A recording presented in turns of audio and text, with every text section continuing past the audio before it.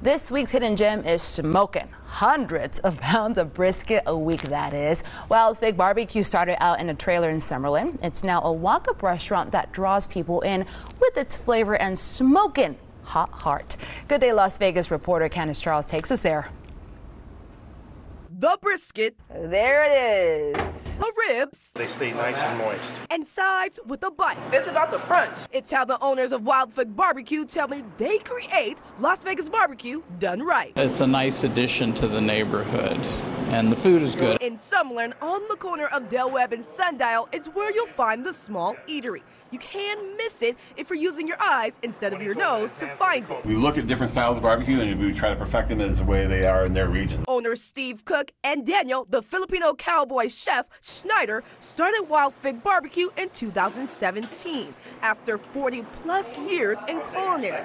And while the smoker is from Texas, So it's a big old 500-gallon propane tank. the post oak from Oklahoma, the style is a little bit of everything. We want to make it a lot more than just being about the smoker itself. Cooking up pastrami with the same seasoning used in Cat's Deli in New York. The only difference is they steam theirs, we smoke ours. And dishing out their usual ribs and the money-making brisket. And while all the smoking happens on the outside, the love is on the inside. When you first walk in, you'll be greeted with a refreshing cup of melon juice and the one-of-a-kind Wild Fig charm. It's like a real neighborhood place. On the walls, momentums from those who have served our country. I have a lot of friends that served.